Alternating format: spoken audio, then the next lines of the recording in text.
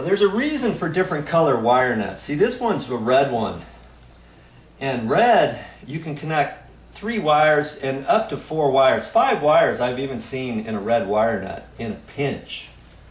And the funny thing is, they try to trick you at the store. I'm going to tell you here. See this one? This is a red wire nut. See that it's got little tabs on the end, on the edges, so you can take your thumb and finger and use that to bend it around. Well, here's a red wire nut too that they sell. That doesn't have any ears, does it? You got to attach these. You got to have really strong fingers to tighten that up. And then usually if I use something like this, I'll take a pair of pliers and kind of grab on there and twist it a little more. But this is what I wanted to show you, and I don't know if you're going to be able to see it, but see how big that hole is in there? Now look at this one. I don't know if you can see that or not. This hole is a little bit smaller than that hole.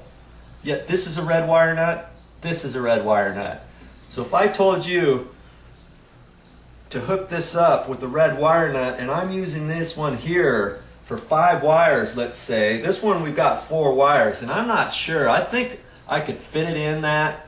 That would be really super tight though. Okay?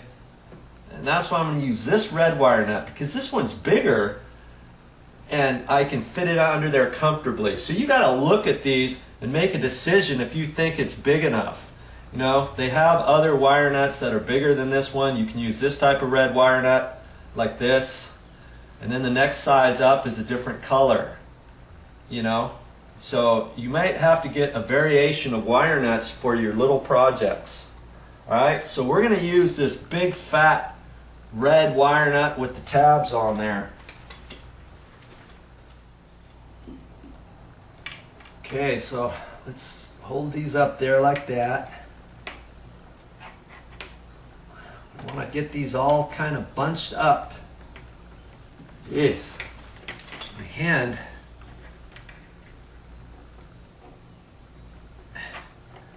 Okay, there we go. Now you can get your wire nut on there. Twist it on there. Make sure you're grabbing all 4 of those wires. And twist that on. And that's why I like these little ears. See, you can really twist that on there. I couldn't do that with the other one. Okay, that looks pretty tight. What you want to do is you want to check these wires and make sure that they're tight. Last thing you want for this to feel tight, you think, oh, that's fine. Well, sometimes you can kind of pull on this a little bit, and one of these is loose because you've got, it's just how the wire nut is tight on everything on maybe 3, and the 4th one is just slightly off. You know, so just for insurance purposes, I'm just going to take this and see if I can't twist a little bit more. Maybe not.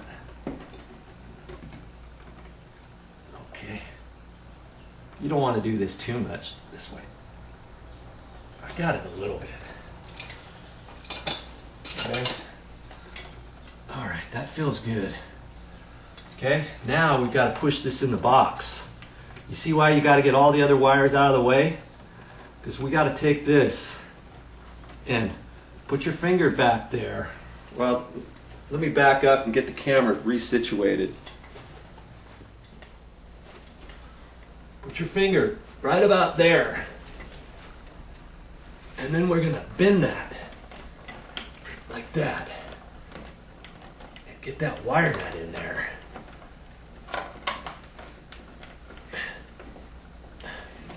Gotta get that pushed back in there as far back as we can.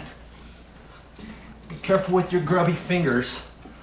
You want to try to keep them as clean as you can. We'll wipe off the wall if we have to later. Okay, there's only so far you're going to push that back there. Okay, like that. Now we got the white wire. You can resituate that because that's going to come down to the bottom. We've got the ground wire coming up here like that. Now we've got to figure out what to do with these black wires.